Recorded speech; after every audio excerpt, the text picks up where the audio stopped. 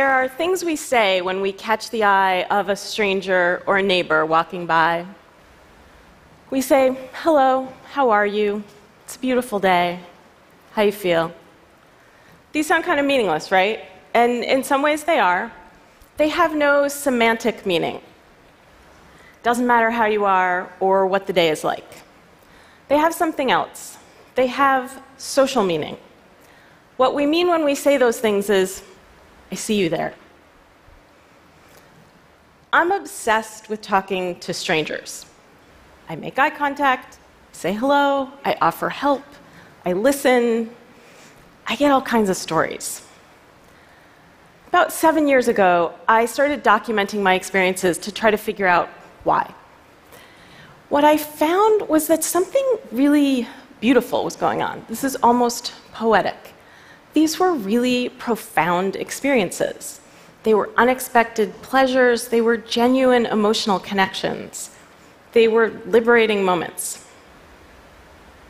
So one day, I was standing on the corner waiting for the light to change, which I'm a New Yorker, so that means I was actually standing in the street on the storm drain, as if that could get me across faster. And there's an old man standing next to me. So he's wearing like a long overcoat and sort of an old man hat, and he looked like somebody from a movie. And he says to me, "Don't stand there. You might disappear." So this is absurd, right? But I did what he said. I stepped back onto the sidewalk, and he smiled, and he said, "Good. You never know. I might have turned around, and zoop, you're gone." This was weird, and also really wonderful. He was so warm, and he was so happy that he'd saved me. We had this little bond. For a minute, I felt like my existence as a person had been noticed, and I was worth saving.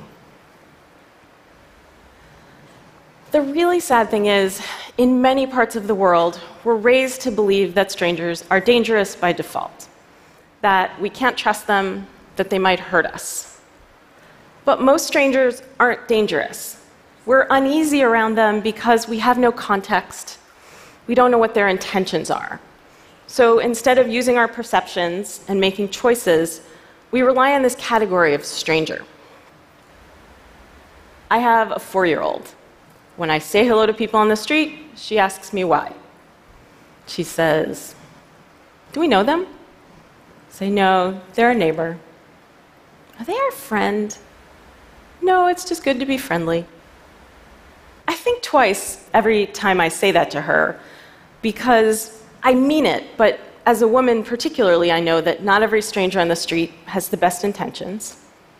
It is good to be friendly, and it's good to learn when not to be. But none of that means we have to be afraid.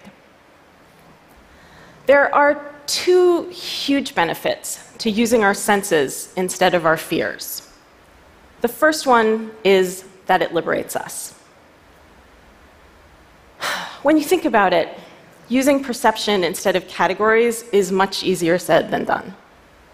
Categories are something our brains use. When it comes to people, it's sort of a shortcut for learning about them.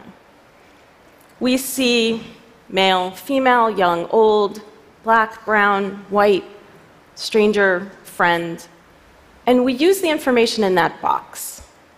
It's quick, it's easy, and it's a road to bias. And it means we're not thinking about people as individuals. I know an American researcher who travels frequently in Central Asia and Africa alone. She's entering into towns and cities as a complete stranger. She has no bonds, no connections, she's a foreigner. Her survival strategy is this: get one stranger to see you as a real individual person. If you can do that, it'll help other people see you that way too.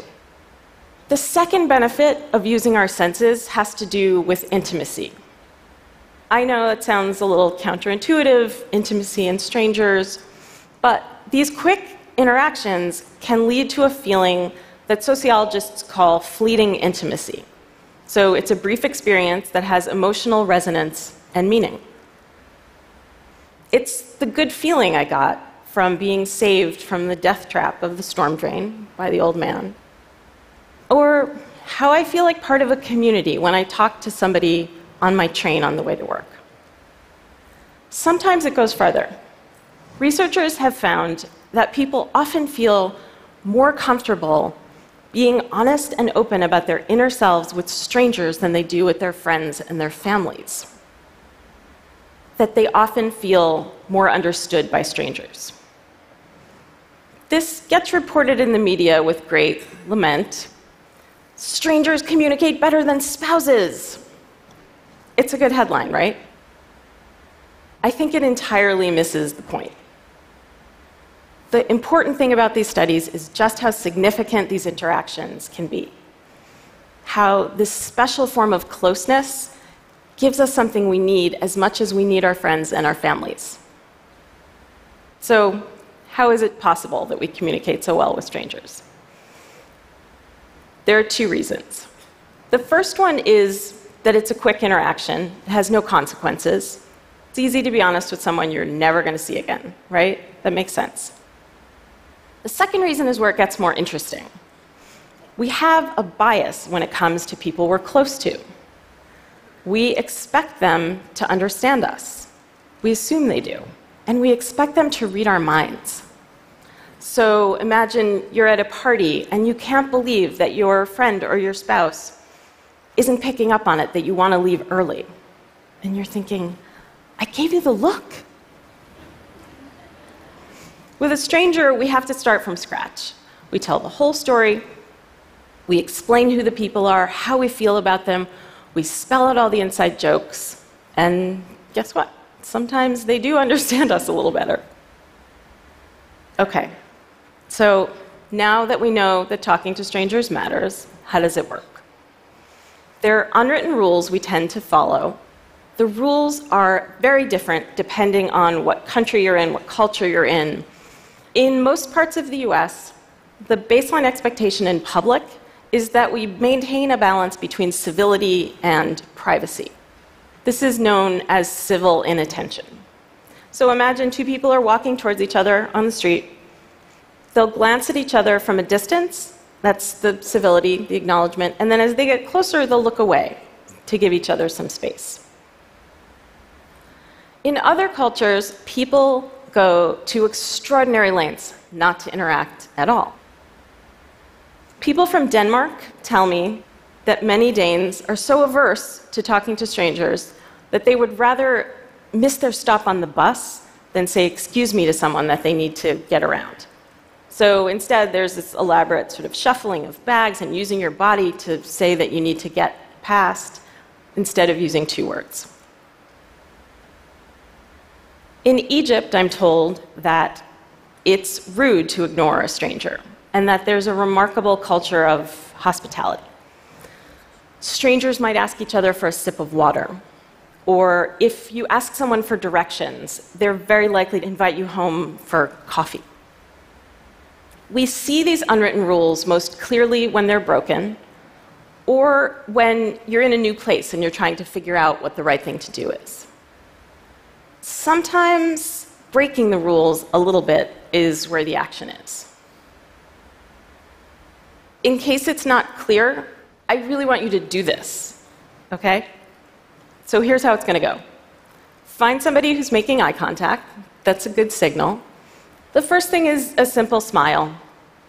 If you're passing somebody on the street or in the hallway here, smile. See what happens.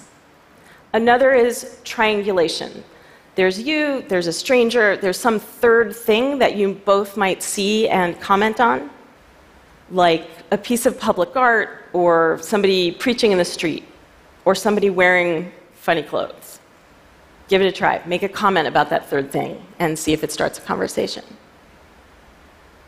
Another is what I call noticing. This is usually giving a compliment. I'm a big fan of noticing people's shoes.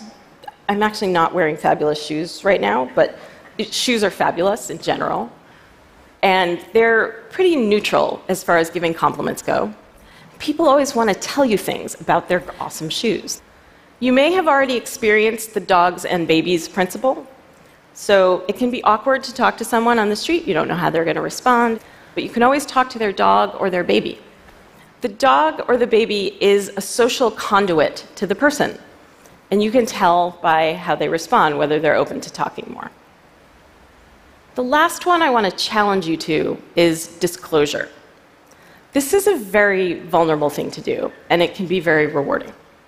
So next time you're talking to a stranger and you feel comfortable, tell them something true about yourself, something really personal. You might have that experience I talked about of feeling understood. Sometimes in conversation, it comes up, people ask me, what does your dad do? Or where does he live? And sometimes I tell them the whole truth, which is that he died when I was a kid. Always in those moments, they share their own experiences of loss. We tend to meet disclosure with disclosure, even with strangers. So here it is.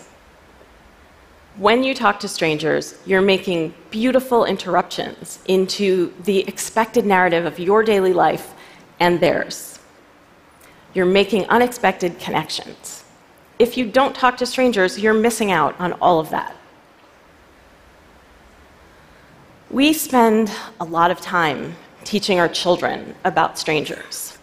What would happen if we spent more time teaching ourselves? We could reject all the ideas that make us so suspicious of each other. We could make a space for change. Thank you.